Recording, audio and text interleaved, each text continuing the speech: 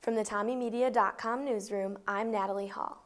St. Thomas men's basketball won their 6th consecutive game, 78-58, Monday night against Bethel University.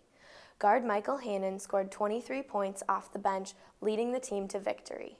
Monday's game was the tiebreaker between the Tommies and the Royals for the conference lead. Check out TommyMedia.com for the full story. The Tommies will face Gustavus on Wednesday at home. As women's swim and dive wraps up the season, everyone is watching senior Emma Paulson. She is a 3-time NCAA champion in 50 free, 100 back, and 200 back.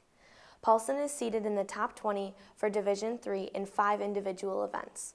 Swim and dive will compete at the Minnesota Challenge all day Friday and Saturday. Men's hockey defeated rival St. John's Friday 2-0. Senior forward Thomas Williams scored an empty net goal with only 12 seconds remaining in the game. They will face Concordia Moorhead at home this weekend. Check TommyMedia.com for the whole story. For TommyMedia.com, I'm Natalie Hall.